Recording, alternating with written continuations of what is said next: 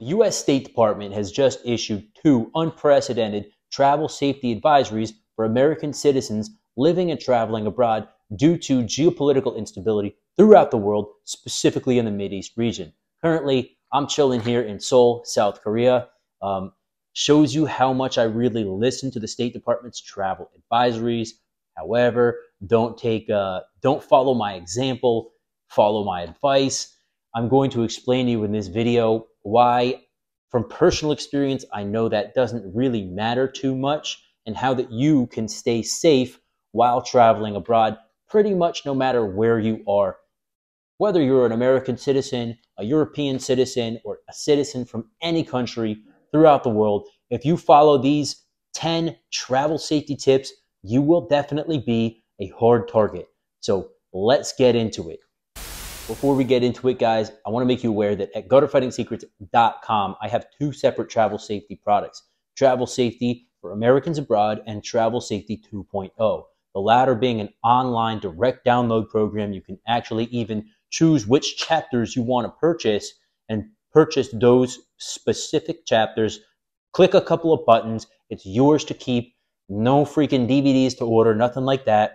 And you can learn about, well, I want to learn today about taxi cab safety and security, or I want to learn today about hard skills training, or I want to learn today about counterterrorism techniques for traveling abroad. Whatever it is, you can buy it chapter by chapter, and it makes it a lot easier. GutterFightingSecrets.com. Travel safety tips, guys. If you are interested in this subject, it's a long, broad topic. We cover it in detail, all right? I've been through a lot of hard skills, soft skills training on this particular subject, all right? And I've also traveled the world more times than I can freaking count. So I want to make sure that you're safe. If that interests you, great, check it out. If not, check out these travel safety tips right here, and it's going to make you a hard target irregardless. Let's jump in. All right, so I mentioned that I'm sitting here overseas right now after these two kind of unprecedented worldwide travel alerts for American citizens. And I explained to you that I'm really not concerned, and I'm going to tell you why right now. I'm sitting here in Korea. There's no Islamic terrorism in Korea, guys. I don't know, like there's some Muslims, but like there's no Islamic terrorism. So I'm pretty damn safe over here. In fact, I'm probably safer over here than I am in New York City. You know what I mean? So knowing your area of interest, we can say, is really important. Like knowing the region that you're going to and making your decisions based off that, rather than making your decisions based off fear. Because the mainstream media, whether you're living in the US and watching that, whether you're living in the UK and watching the BBC, like whatever, mainstream media, they are wanting to get you afraid so that you'll tune into their stuff. Let me make sure my microphone is on so I don't mess myself up. It is, thank gosh. The mainstream media wants to get you afraid so that you'll click on their stuff and you'll like pay attention to their articles. If they were telling you what I'm telling you, which is don't really worry about it, know where you're going and make your plans based off that, they wouldn't get anyone to watch their stuff. So, you know, I remember one time when I was in Turkey, I was talking with an American expat, and I was getting on the plane from, I don't remember, maybe it was Jordan or the UAE, and I was heading over there, and I was talking with him, and I was like, hey, dude, like, is there anything I need to watch out for in Turkey? He laughs. He goes, dude, I get it. We're both Americans, like, but don't listen to mainstream media, bro. Like, you're fine over there as an American. It's totally legit, and it was. So be careful who you listen to. I'm not telling you to go and, like, certainly I wouldn't go and travel to the Middle East right now, not as an American, and certainly not as a European heritaged American. But, you know, elsewhere in the world, the Bahamas or somewhere like that, or here in Asia, like, more than likely you'll be all right. Never say never, but, you know, chances are good that, you know, if you're over in, I don't know, Jordan right now, you should watch out. But over somewhere like this, you're a little bit safer. I'll leave it at that. Number two is going to be research, right? So know before you go. Know before you go. Now, what are we researching? Well, one of the first things that I always research is the laws, because I know a lot of American citizens get in trouble abroad, not necessarily even because of like gang violence or targeting of American citizens by terrorists, but targeting of American citizens by law enforcement, all right, it happens. And even not even just targeting of American citizens, but people who break laws in other countries, like Americans who break laws in other countries. One of the reasons it happens is because they don't know about it and they didn't research it before they go. But unfortunately for you and me, like, just because you don't know about the law doesn't mean it doesn't exist, right? And they will prosecute you. They'll persecute you too for being an American, frankly, but they will prosecute you for these laws if you break them. So one of the first things I look at is like, hey, well, what can I get away with over there, and what can I not? Like, there's weird random laws, right? Like, there's a lot of them. So know them before you go. Research them, right? You don't have to know every single law, but get a broad outline of like, well, what's the norm? What's the baseline out there, right? And it's one thing we talk a lot about with travel safety is knowing the baseline, kind of knowing what's normal and what's not, staying within the bounds of what's normal, what's socially accepted. And so that brings me into customs. Like, know the customs out there, know what's rude and what's not. Another way that people get in trouble is unknowingly, like, being super offensive to people. In the Middle East, that could be like showing them the bottom of your foot, like the sole of your shoe, or like just not taking off your shoes before you go into a place in Asia, right? Like someone's home, or like, stupid stuff like that like probably wouldn't get you like serious trouble, but it's offensive. And like, you should know about that because you don't want to offend anybody. And this leads me into kind of another thing here is practice really making friends and being polite to people so that they'll like you more and they'll not want to get you in any trouble. If people like you, if people think you're a polite person, they're going to be more willing to like forgive whatever offensive behavior you are displaying, like especially if it's, if they know that you don't know, right? So be as polite as possible. That way, when you are unknowingly impolite, they're able to forgive you for it. Research potential hazards, right? So like not only potential hazards as far as like, well, where are the bad areas and like what is there crime out there? What type of crime should I look into? Is it mostly pickpockets? Should I, keep my phone close at hand? Because like I know in some places, a lot of places these days, you don't want to have your phone hanging out because a motorbike will come by, they'll snatch it from you and say goodbye to your phone, right? So, but also research like potential natural disasters that might happen. Are you in an earthquake-prone area? Is it flood season? Is it the rainy season? If you are going, over to somewhere kind of more third world country, like what vaccinations am I recommended? I know a lot of you guys don't fucking believe in that shit, but what recommended vaccines should I get? What medications should I bring over with me? Should I bring Imodium over with me? Should I get a prescription of Z-Pak from my doctor if he'll give it to me before I go, just in case, right? Like, what are the potential things that could go wrong, and what can I do to mitigate these risks and prepare ahead of time to mitigate them? So preparing ahead of time when it comes to traveling abroad and staying safe is paramount. And if you do nothing else but kind of prepare and know before you go, that will literally aid you more than anything else we can talk about in this video. And that's a large part of what we talk about in Travel Safety 2.0, and also the original Travel Safety for Americans, is knowing about these things before you go, how to research them the right way, and then how to implement them when you get in country. Knowing before you go is really huge. So number 3 is going to be soft skills, right? And soft skills are really the most important thing. There was a quote from, oh man, I forget the old movie. It was with Brad Pitt and Robert Redford, okay? And it was like Spy something or other. And it was an all right movie, but there was a really good quote that I remember Robert Redford said. And he said, all of this spy training and stuff,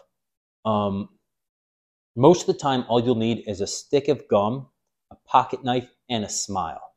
And that's like literally so true. And I'm not a spy, all right?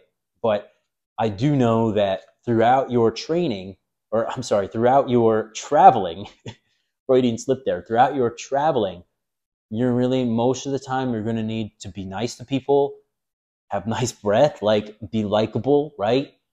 And that's it. A pocket knife, unfortunately for us, like these days, knives are illegal in most countries outside of the U.S. Like there's, that's one thing you should know about, like, you know, the local laws and customs, right? Can I carry a knife? No. I know a lot of action guys like us that we always want to have a knife with us, but like, dude, honestly, leave the knife at home. Like, it's just going to get you into trouble. I remember actually going into Dubai one time. I got pulled aside at customs, and I got pulled into secondary because I had like 2 tactical knives and like 2 flashlights, right? One is one, 2 is one. And they were like, what the fuck are you doing? What's your mission? This and that. And I had to convince them that I wasn't there on any like orders or any, like, it was a headache, right? It was a bad thing. And like, now I don't know, maybe I'm on some kind of like list in the UAE. I don't know. But like, that could have all been avoided by not bringing any tactical gear with you. We'll talk about this in a minute here, but don't bring any type of that stuff with you. Learn to rely on your charm. And if you don't have charm, learn charm. If you don't have soft skills, how to deal with people, how to make friends, you need to learn these things, because these are going to come in like useful as where shooting with nods is just not. You're not going to need that. I'm sorry to tell you, sorry to break it to you, right? I'm sorry to ruin your Rambo fantasy, but like all of your hard skills training, more than likely you will not use those abroad, period, unless you're a Ranger or a Navy SEAL, like going into combat. It's just the way of it. You need to be actively trying to make friends, but don't trust anybody. Never trust anybody. Do realize that as an American, even as a EU or UK citizen, you're a target, okay? But more so than being a target for terrorism, you're a target financially, especially in, you know, more quote unquote third world countries. People are going to look at you and see a dollar sign, and that's what it is. People don't like, people don't want to be your friend unless you put effort into it. So in other words, if you meet somebody and they're too friendly too fast, they want something from you. And generally what that is money. And they're going to like scam you in some way. All right. People don't go around like acting really friendly towards tourists because they like and they want to get to know you. You're not that cool. Even if you are that cool, they don't know you're that cool. So don't freaking trust these people. They're not your friends. They're after your money. So just realize that. Do go out there, do make connections, do make friendships. More so, be friendly with people, and, you know, leave it at that. Try not to think that they're your best friend, because they're not. But you do want to, you know, charm people, win people over, and that way you'll have better connections, and you're able to say, hey, you know, dude, I remember I was in Oman once. For those of you guys who don't know where Oman is, it's a country off the Gulf of Oman. It's near Iran, but it's not Iran.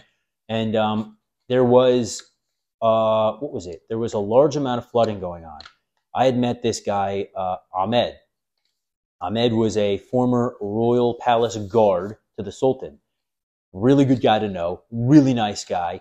And I remember we were trying to get around, and like in the desert like that, like there's not a lot of storm drains because it doesn't rain like that much. Like everything was freaking flooded. So I remember I had his number on WhatsApp, and I like texted him, and I was like, bro, like what's the best route? I think we were trying to get back to the hotel, but like the cab driver couldn't get us back. I think it was the hotel. Anyway, I texted him and I was like, dude, like what's the best route? Like we can't get back. And he ended up getting on the phone and calling the guy that was driving us around and like directing him into the, I think, yeah, the hotel that we were staying at. It was cool, man. So like, go out there, make connections with people, and they will help you out if they can, especially because you are a tourist. So another thing, and that brings me into this, is use GPS and navigation skills to your advantage. So like one thing that I do recommend is if you are in a taxi cab, especially like you just get in country and you're in a taxi cab and you're going to your hotel or play wherever you're staying, I recommend, if you can, have like Apple Maps or Google Maps or something, or Waze running in the background while you do get in that taxi cab and while he is driving you. That way, if you are veering off course, you've never been to that country, you don't know where the fuck like he's going, you're trusting he'll bring you there. But unfortunately, it does happen where people get robbed and stuff, right? So if he's veering too much off course, you can start barking orders at him and say, listen, You know, if you don't freaking take me to where I want to go, I'm going to put hands on you, my man. Like, you know, you don't want to ever get into a situation where you have to put hands on anybody overseas because you're always going to be in the wrong. And some countries like don't extradite and don't ever expect your embassy or your to do anything for you. They won't. You're going to sit in a foreign jail. Like, it's a terrible thing. Don't ever do any of that unless you like have literally no other choice and you're directly fearing for your life. But even at that, realize that you're in the wrong still. But that's one thing that I can tell you is use these navigational aids to your advantage. I remember I forget which bodyguard school I was working with, but they were giving us a lecture and a course. I took a course on using navigational aids from Google Maps as soon as you get in country. So that's another thing that you can do is go ahead and like do a Google Maps thing and just get landmarks, right? That way, if your phone doesn't work for some reason, and you would only really ever do this in like a questionable situation or questionable country, right? But you can literally go on Google Maps and like get landmarks and say, all right, along my route there's going to be a cell phone tower. I know it's going to be on the left-hand side. I eventually want to see that on my left. Then you could say, all right, well, over here it looks like this is a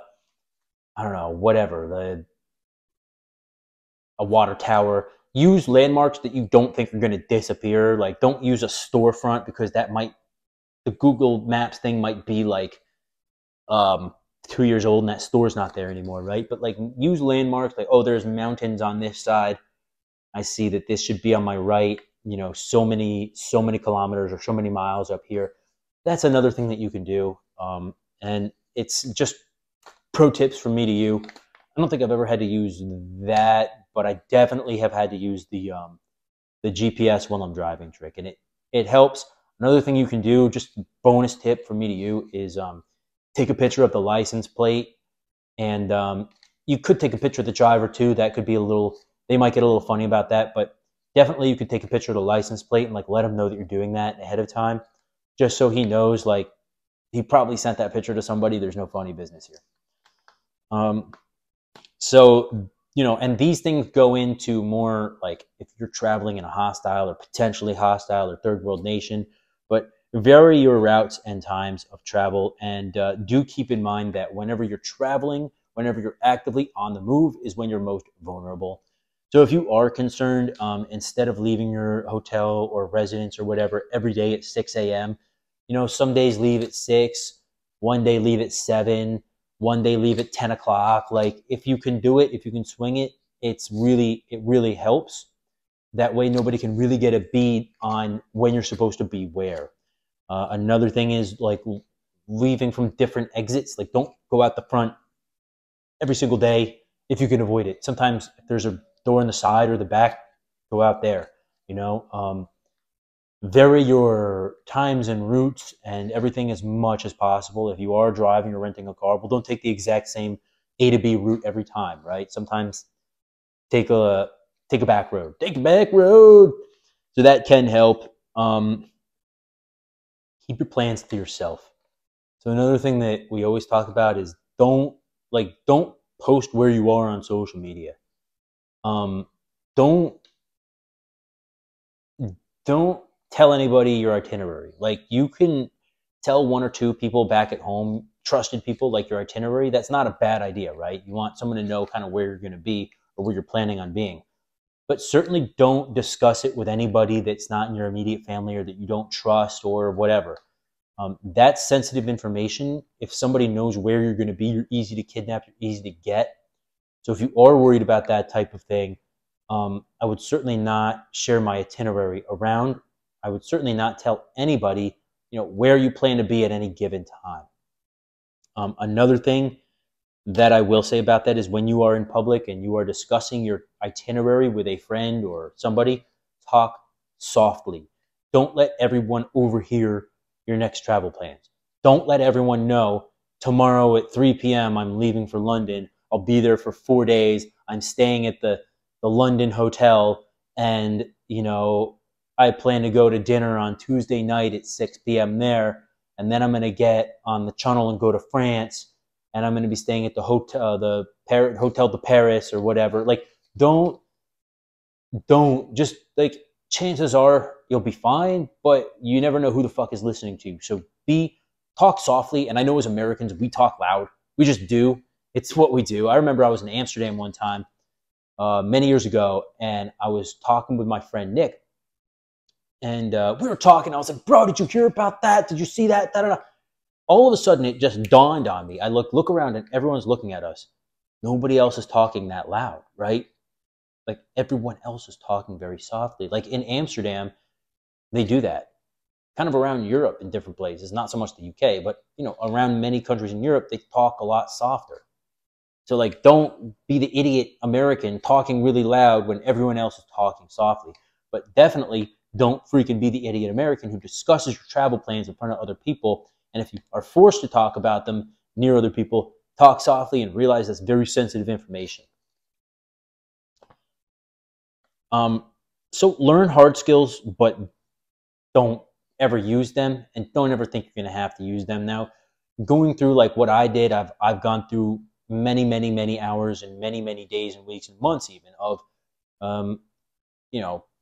travel safety education and training and hard skills training and soft skills training and evasive driving and negotiation and blah, blah, blah, blah, blah, right? Like, learn that stuff, but you probably will never use any of it. Is it good to know? Is evasive driving good to know? Absolutely.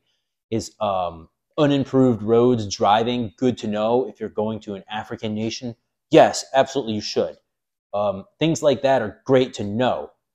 Some of it you may need to use, but most of it you won't. Like, will you need to use foreign weapons familiarization? Gosh, I hope not. Will you need to know? Think of some other things that they teach. Combatives training. Probably not. Will you need to know surveillance detection routes? More than likely not. Is it good backup? Yes. I think that if you're going over to a dangerous area, you should be trained in these things. You should know these things. They can help. But also know that don't try to play James Bond overseas. You're not James Bond overseas. And if you were, you wouldn't be watching this. So be very careful and diligent. And that actually leads me into kind of the next thing is never travel with any gear. I told you the story about when I was in Dubai or the UAE that one time and I got in trouble because of the knives and the flashlights. Again, you're not James Bond. And, if you were James Bond, you wouldn't be going over there. You wouldn't want to be caught crossing any borders with any type of gear, right? Like, that's the last thing you want, is to ever be pegged as something that you're not. And especially these days, and especially going over to, certain countries, you never want anyone to confuse you for something that you're not. You know what I mean by that?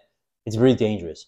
So, and that's how you're more than likely to get in trouble rather than, dealing with locals. It's really important that you just, you leave all your gear at home, learn the skills, internalize them, know how to operate if you need to, but you don't need any of that gear. Anything you really do need, you can pick up in country. If you are super concerned and do need to bring like a handcuff key or shims or anything like that, okay, try as best you can to like hide them well, because again, you really don't want to get caught with any of that stuff. Now, diversify your assets is another thing that you'll learn eventually if you do this enough. Carry a credit card with you, but have another one back in the hotel safe and have a third one hidden somewhere, right?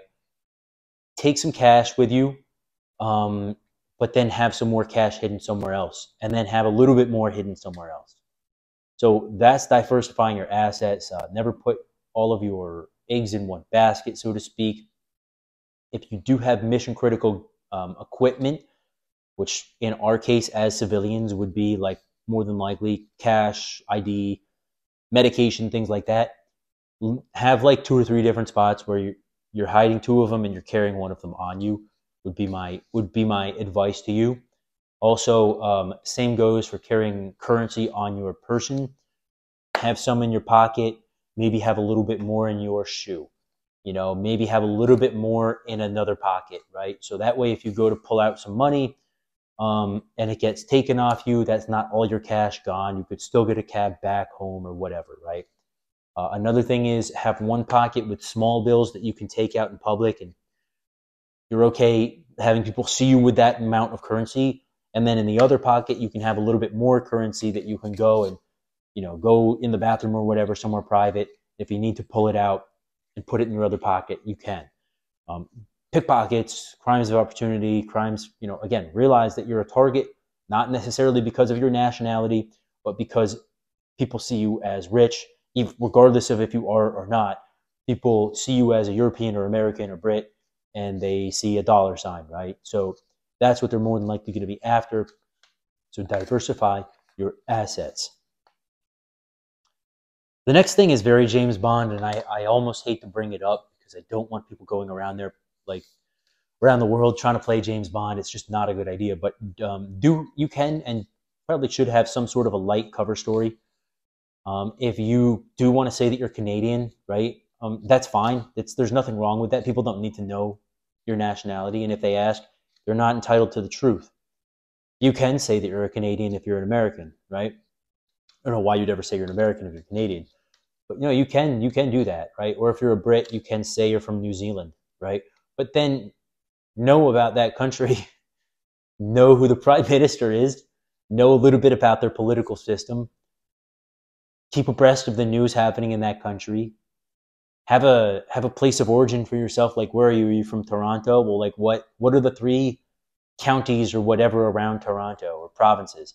Like, know a little about the currency. Like, know a little bit about where you're saying you're from. You say you're from New Zealand and you're a Brit, know about New Zealand. If you say you're Canadian and you're American, know about Canada, right? That's lessons that I've learned from experience, from Hard Knocks. Please, if you're going to be doing that, you can have an alias. That's fine. You can tell people your name is John Murphy or whatever, right? You can tell people I'm Derek Snyder, whatever. They don't need to know, and chances are they'll never try to find out. But again, just have a backstory for anything that you do have. Otherwise, it's going to be embarrassing, and then it looks shady. So like I said about letting people know where you are, when you do get to a place, especially this doubly goes if you're traveling solo, is call home, whatever home is to you, even if it's a friend back home in the States, let them know where you are. You don't need to be exact about your plans, but let them know kind of broadly, like, hey, I'm going to be in this, in this region, in this country today for the next 3 days, bro. Like, just want to let you know, whatever. And that's a good idea. Again, being ultra specific about it might not be a great idea depending on where you are, but being specific enough that if anything did happen, Lord forbid, people would know where to start looking for you. And then last thing I had is that your itinerary should be sensitive, so don't leave it laying around in the hotel room. Always expect that the maid's going to come in. Even if you put the do not disturb thing on, they're going to come in. They're going to check on your room. They're going to see what's going on. In certain countries, they might work for an intelligence service. Even if you're doing nothing wrong, they might be curious who you are. So just realize that. If you don't want to have your laptop, like, maybe somebody throws a SIM card in your laptop and takes the stuff off it. Like, it does happen. Keep it in the safe. I mean, you can't be completely safe, right? But it's like, keep your electronics locked up. Certainly keep your valuables locked up or hidden. And just realize that does happen, but don't bug out about it. That's why we do recommend, like, if you are going to China or something, don't take your phone, don't take your computer, rent one, whatever. But yeah, certainly don't leave your itinerary laying out. Like, if you have a typed out or written itinerary, just keep that very secure and hide that shit. It's important. All right, guys. So that is a couple of travel safety tips that I've learned over the years. Some from the School of Hard Knocks, some from just whatever. All right, like, don't even worry about it. But I hope that some of these helped you if you guys are traveling abroad or are just curious about the subject. Definitely check out our Travel Safety 2.0. That's a direct download program on gutterfightingsecrets.com. It's probably about 8+ hours, but like I said, you can get it chapter by chapter. Thanks for watching, guys. Until next time, please remember that you are your first and last line of defense. Stay safe out there, Americans. Stay safe out there, Brits. Stay safe out there, Europeans. Everybody, stay freaking safe, all right? I'll catch you in the next video, guys.